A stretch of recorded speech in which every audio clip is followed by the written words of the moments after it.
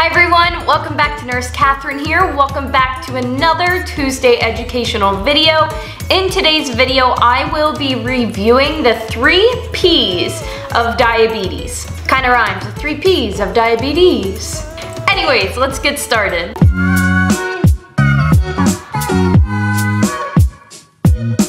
Because I have off this week and probably next week, I am going to be doing videos practically every single day. So today is video 1 of this series, and this is the 3 P's of diabetes. Tomorrow I will be talking about type 1 diabetes, the following day type 2 diabetes.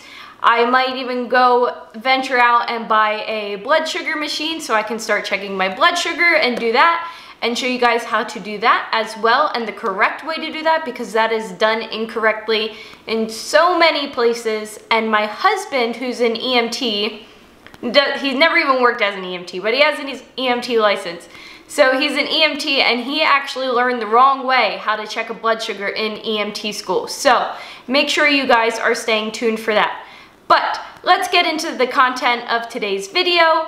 And this is super important information to know, because when you have a patient, let's say you're an ER nurse coming into the ER, or even a bedside nurse, and this patient is really showing these signs of the 3 P's, you're like, where do I know this from? Or, wow, those symptoms really resemble diabetes. And you can even help to diagnose a patient with newly onset diabetes. The first P we are going to talk about is polydipsia, which means extreme thirst. These patients will be constantly asking for water, asking for something else, and just ice chips, anything, because their mouth is so dry. And I've had a couple patients with new onset diabetes in the ER, and their sugars are like over 1,000. It was crazy, but they just kept drinking so much water, and we actually had to stop it, and we could not give them any more water because it was just feeding into it. We needed to treat the problem and not just keep giving all this water to them, because that leads into our next P, and that's polyuria. Polyuria is an excessive amount of urinating. So the normal range for urine output a day is anywhere from 800 to 2,000 milliliters per day. That's an average healthy individual. But these patients are exceeding that. Think about it, they're drinking so much fluid. The normal fluid intake for an average healthy adult is 2,000 milliliters. They are overdoing that, and they are excreting a lot out. And the last P we are going to talk about is polyphasia.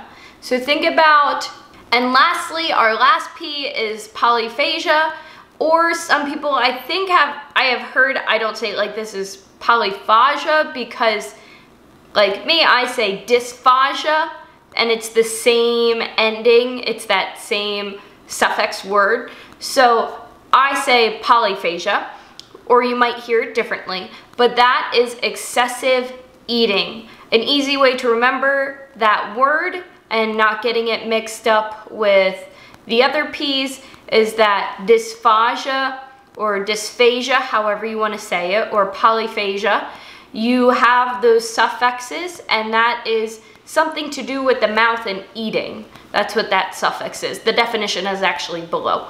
But that's an easy way to coordinate the two so you can remember it a little bit easier.